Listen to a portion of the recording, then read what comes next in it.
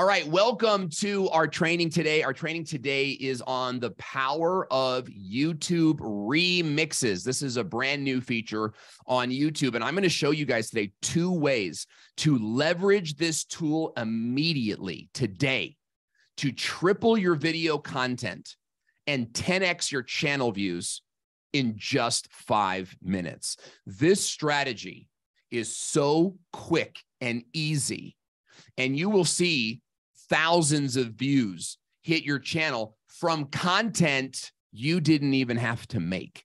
Now, I'm going to explain how all that works in this training today.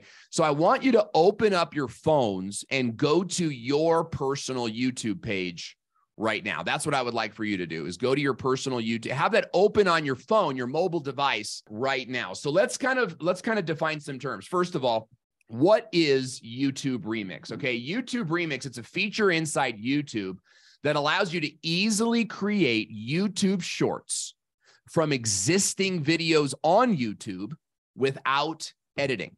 Most videos on YouTube can be remixed. In fact, you can remix your own videos and you can remix other people's videos. The only videos you can't remix are copyrighted videos or unlisted private content, okay? Now, you can only make a remix on your mobile phone, but you can watch a remix on mobile or desktop. Let me show you what it looks like. So this is a snapshot of all of the YouTube shorts on my YouTube channel. And this one right here is a remix. And I want you to notice how the thumbnail is terrible. The thumbnail is an auto picture. You cannot edit the thumbnail as of right now. You cannot change the thumbnail on a YouTube short, okay? And that's going to be sort of an underlying principle of all YouTube shorts, including remixes. So I want you to notice how terrible the thumbnail is, and yet it's the highest viewed screenshot on this channel. This one is also not on the channel, on this screenshot. Also, this is a YouTube remix as well. So they look just like YouTube shorts. Okay, but there's small differences. What do you guys notice about the difference in this YouTube short? Take a quick look at it. And if you know, tell me in the comment section. A YouTube remix will have a little clickable link down here. And if you're watching a remix on a mobile phone and you tap this link, it will connect you right back to the full-length video. So you should be using YouTube remixes to drive traffic to your existing videos. And you should be making your long-form videos with built-in segments that you plan to remix after it's published. So let's talk about how to remix your own videos. So I want you guys right now to pick a video on your channel that you want to remix. Okay, so go to your channel right now, and I want you to walk through this process with me because it's very, very quick. Now, if you're watching this on the replay, you can pause this if you need to sort of catch up, but I'm going to go through this rather quickly. So first thing you're going to want to do is find the video that you want to remix and tap the remix button underneath it. And when you do that, you're going to see this box pop up. And this box is going to give you 4 different options. You're going to see 3 of these options on every single remix, but you're going to find this option only on your videos. So we're going to focus heavily on edit into a short, okay? You can use a segment from the video up to 1 minute, and you can turn it into a just like a trailer clip. So it won't actually be in a vertical short form. It'll be in a widescreen that you can share on your YouTube timeline. Right now, I'm not even looking at that at all. And then green screen. We're going to end our presentation with the green screen feature, which I think is a huge, huge, huge feature. Okay, for right now, I want you to click edit into a short. And when you do that, you're going to open up the video in your shorts editor. Now, I want you to notice a couple things in this short editor. Notice that it focuses on the center of the video. So it's not going to be perfect. Remember how I showed you that earlier thumbnail? Like it just wasn't perfect. Now you can adjust this. You can move the shaded area around and whatnot, and you can play with it. But there's some other things that I want you to see first. I want you to notice that up in the right-hand corner, it says 15 seconds. Tap on that right now. And when you tap on that, it changes into 60 seconds. And so largely, I'm going to want you focusing on more than 15 seconds. It doesn't have to quite be the full 60 seconds. You know, I like to find a good 35-second clip or a 25-second clip, but you can tap that button to extend the time of the timeline. And then notice the timeline here, or the editing sort of bar down below. You can move the white cursors. You can move the white cursors to make it less than 15 seconds or less than 60 seconds and more. You can also move the film in the background to get it up to that exact second that you want the video to start. And I think that that's key. So the first thing that you want to do is you want to find the segment, find the remix that you want to remix.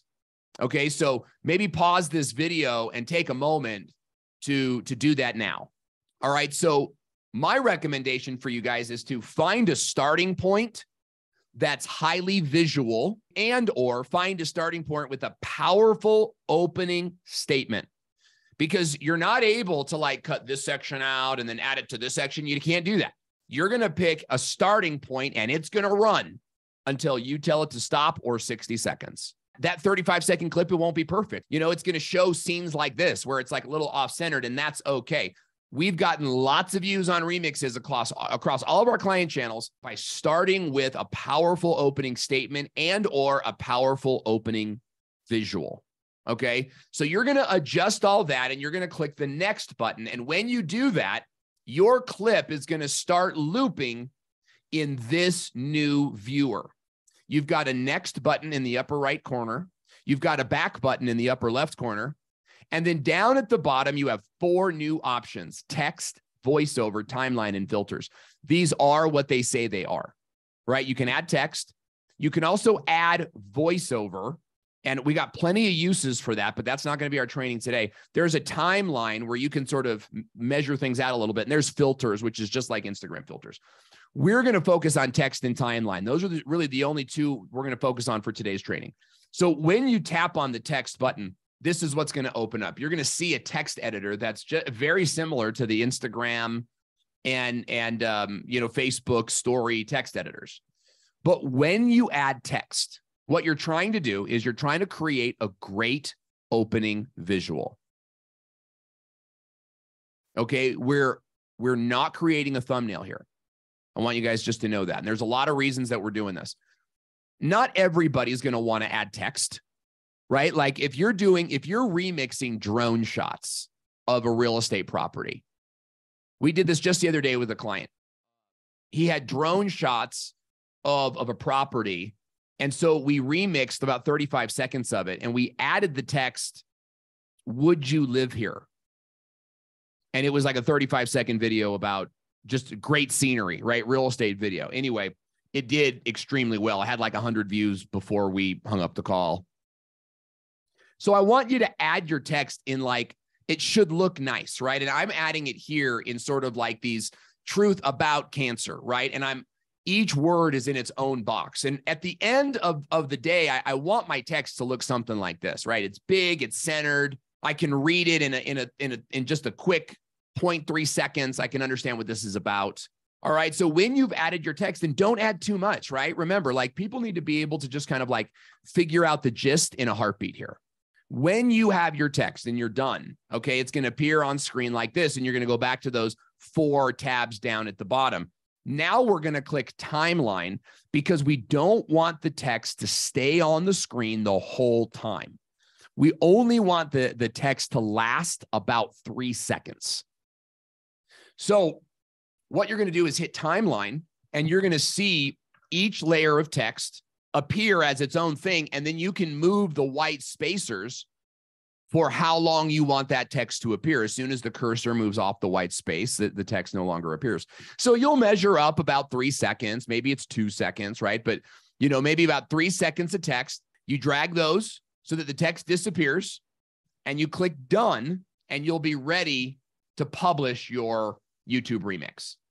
So when you're on this page, there's a couple different things that you should know about, but this is really, it's a very quick page. I want you to know what's on this page, but you're really spending less than 30 seconds on this page. So number one thing to recognize is the public and the visibility and the audience segments here. Now, the visibility refers to public, unlisted, private, or scheduled. So you can schedule this remix to go live tomorrow, right? So you could publish a video today, a full-length video today, and then pick a remix from it and schedule it to go out tomorrow or the next day. Fantastic use of this system, and you've doubled your views. You could even pick 2 remixes from a full-length video, or 3. To my knowledge, I've done as much as 2. To my knowledge, there's no limit to how many of these you can do. You can schedule it there. You can make them unlisted. You can also make them private. Let's look at the audience, okay? The audience is going to always be no, it's not made for kids. So YouTube will eventually learn this and auto-populate it for you. So in the beginning, just make sure you put no, it's not made for kids. All of you are no, it's not made for kids, unless you have a channel that you are dressing up in costumes, doing puppet shows, right? Unless you're that, you are not made for kids. That's just like a general rule, okay? And then what we want to do is look at the caption, your title of your short. The title of the short is going to appear at the bottom of the short. I could write in there the truth about cancer. The issue, though, guys, is that's already sort of there on the screen.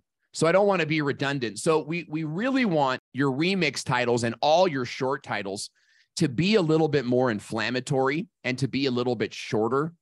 You know, like these 2 titles, they're both actually good titles. The first one's 22 characters. The second one's 40 characters. You really want to keep your shorts titles short, sweet, under 55 characters. You know, it's like 1 sentence or 2. And notice that these are sort of like intentionally vague, like what's the truth about cancer, or every cancer patient needs to hear what. However, as I publish this, as you guys will see, I continue to change the title of the shorts to just try to get the best reaction I can get from them. Now, notice at the bottom, I can save this as a draft. This is a brand new feature on YouTube where you can save videos as a draft, right?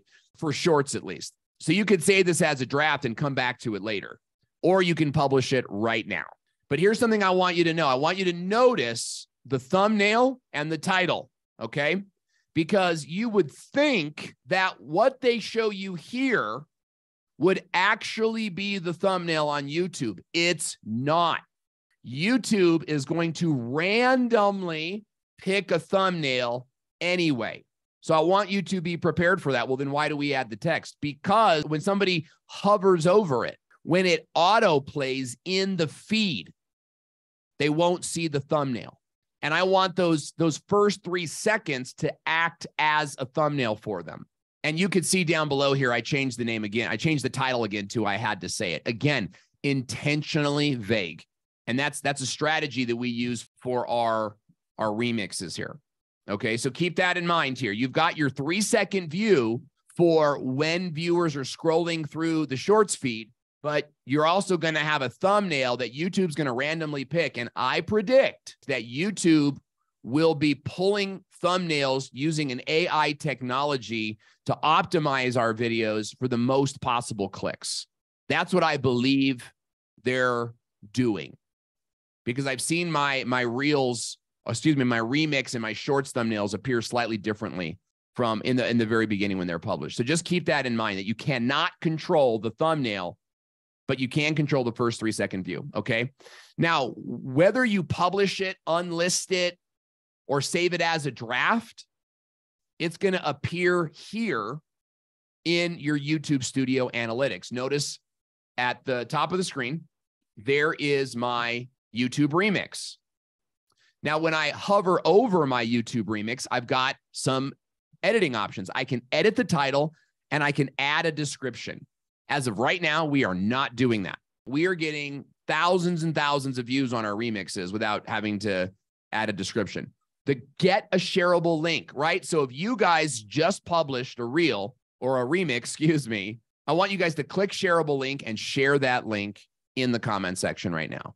All right, so you can get the shareable link and you can start sharing that out on your Instagram Stories, for example, I wouldn't share it on Facebook. It doesn't seem like a good idea there, but you can share that in an email. You can embed it into your website. But the most important thing I want to show you is this button here. You can download that remix, which means what? It means you should download your remixes and upload them to Instagram, Facebook, and TikTok.